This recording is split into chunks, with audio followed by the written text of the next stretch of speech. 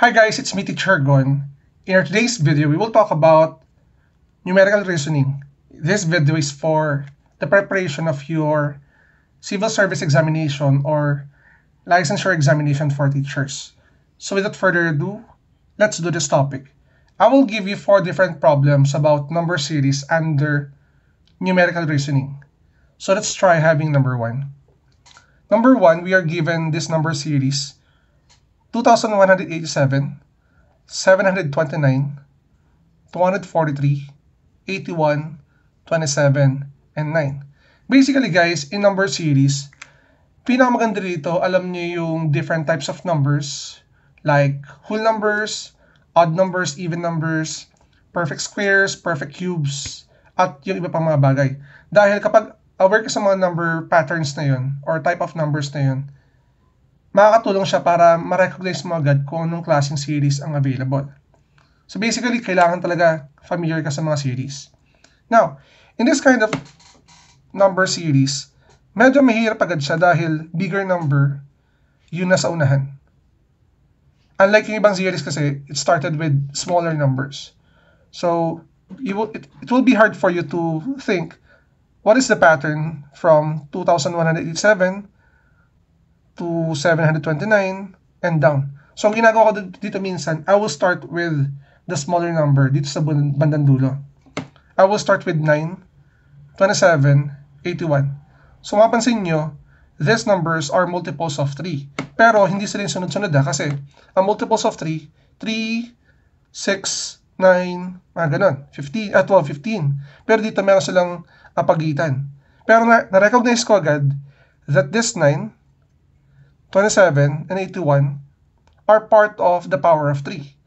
Ito sin 9 natin, it came from 3 square. 3 times 3, which is equal to 9. And ang 27 natin, it came from 3 cube. Masan yung pattern base at 3, pero yung exponent ay from 2 to 3. So that is 3 times 3 times 3 is equal to 27. Yung 81 naman natin, it came from 3 to the power 4, which is 81. So, ibig sabihin nito guys, itong 2 to the 4, 243 natin, that is 3 raised to 5, which is 243. Meaning guys, para makuha natin ito dito, kung ito ay 2, 3, 4, 5, meaning that is equal to 3 raised to 1 or equal to 3. Ang nawawala dito number is 3, which is letter B. Okay? Medyo madali pa tong number series na to sa unahan Now, let's start with number 2. Yung number 2 natin, we have the numbers 1, 4, 9, 16, 25, 36, 49, 64. So, isipin mo agad, ano kaya yung inad para makuha si 4 plus 3? From 4 to 5, 4 to 9 plus 5, 9 to 12, 9 to 16, 7. So, isipin mo agad 3, 5, 7. Pero, pwede rin naman, maging aware ka na lahat ng mga numbers na nandito ay perfect square. Yung 1 ay perfect square, 4 is also perfect square, 9 is a perfect square, hanggang 64. Ibig sabihin, perfect square din dapat na nawawala dito. Ito, yung 1 natin, this is 1 square. Ito ay 2 square. Ito ay 3 square. Ito ay 4 square, ito ay 5 square, hanggang dito, ito ay 8 square. Meaning, yung nawawala dito is 9 square, which is equal to 81. Meaning, the correct answer here in number 2 is 81. Medyo madali lang to, yung number 2, kasi yung numbers natin ay perfect square. Kaya sabi ko sa inyo, much better na alam niyo yung mga number patterns natin. Now, let's move on with item number 3. Nag-include ako dito ng letter series kasi may mga gantong lumalabas sa mga numerical reasoning. So, we have here letters AZ, CX, EV, GT. So, dalawang letters ang kailangan natin hanapin. Pero napansin ko rito sa pangalawa pa lang, yung first letters natin, yung direction niya sa English alphabet is yung pataas. From A to Z. A to Z. Samantalang yung second letters natin, Z, X, V, T, tama? Ay from Z to A. Ganito yung direction niya. So, kailangan muna natin makuha yung pattern for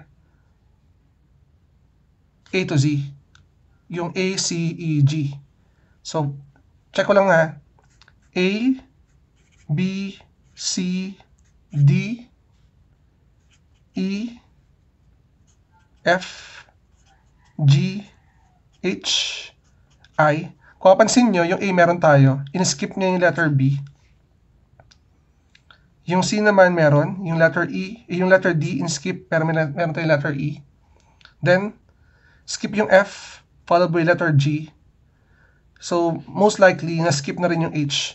Meaning, yung sa nawawalang number na, or letters natin, the first letter is letter I. Punta naman natin yung Z to A. So, start with Z. Pabaliktad tayo ha. Z, Y, X. Okay? W. What's next with W? U, V. W. So, V to. This is letter U. Q, R, S, T. This is T. Tama? Q, R, S. And this is R. Ngayon, kita nyo na siguro kung ano yung tamang sagot kasi wala rin to, wala rin to, wala rin to, at wala rin to. Meaning, IR is the correct answer. This is IR. So, the correct answer is letter A. So, dapat medyo mabilis yung mga mata nyo sa mga patterns.